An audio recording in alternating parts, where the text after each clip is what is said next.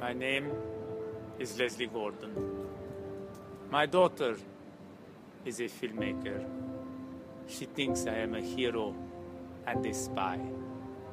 This is my story. You be the judge.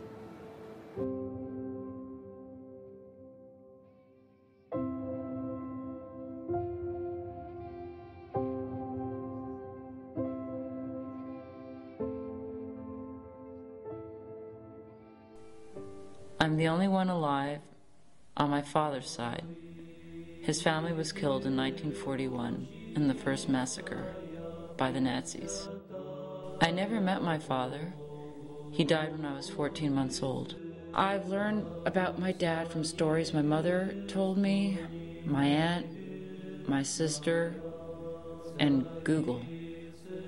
I don't remember anything about my father. But I grew up with photographs, a few stills, newspaper articles, and when I was 25, I first saw the Eichmann trial testimony where his voice is recorded. When I was growing up, I saw my father as a superhero. I heard about his stories, his travels to the Congo, and what a nice man he was. As I got older, I assumed that those were just nice things that people said. I started to think about my father differently when the CBC came calling looking to interview him for a documentary on Adolf Eichmann. But my father had died a long time ago. And so they showed me the footage, or they wanted to, and they presented it to us. And it's the only place where I have his voice recorded. No, he looks much better than he should. No, please, Mr. Gordon. This was the first realization that maybe my father was more than a superhero, that maybe he was someone special who lived in extraordinary times and had something very important he needed to share with the rest of the world. I was always going to make a film on my father, but I never knew that it was going to become a spy thriller. And the more I dug, the more I found, and the more questions I had, and still have.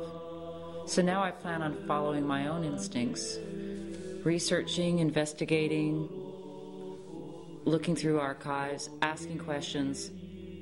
A lot of these, especially that era in the Congo, is still classified. I grew up thinking that my father was a real estate agent. Learning more, I found out that he was a boxer, a reporter for the Toronto Star, the translator for Canada's immigration minister. He was a businessman. I Spy My Father is an investigation into the mystery of whether or not my father was a spy involved in the Congo crisis. Was he involved? I have no idea. I have no idea. My sweet Pipsy, yesterday again I was unfaithful to you, as far as writing is concerned. Exactly 8 weeks ago you left, and I had a very unusual dream today. I dreamt that from somewhere they sent me back, and hang on tight. My own dead body was sent back, but my soul, my brain and my consciousness were not dead, but my body was regularly dead.